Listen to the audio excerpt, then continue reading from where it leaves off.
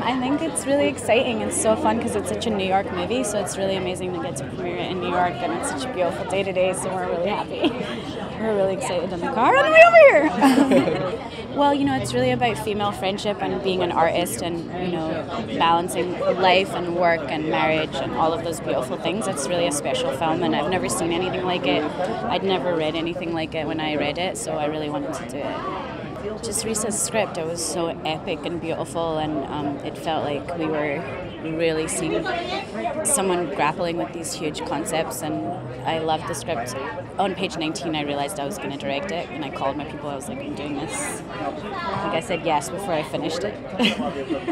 Oh my god, the actors are so great in the film, and we all became kind of a family. Like, the performances are really great, and Alicia Rayner and Christina Hendricks and Anna Camp and David and Benga, they're all such great actors, and they were all really there for one another, and so that made it even more beautiful, you know.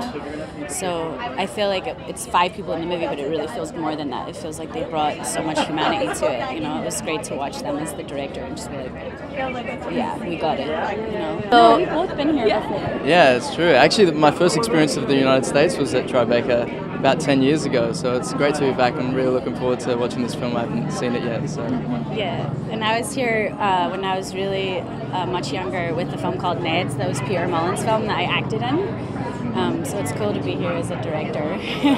It's really nice because I like doing all of those things. I like acting and directing and writing and doing everything. So I feel like it's good to just, you know, keep doing what you love.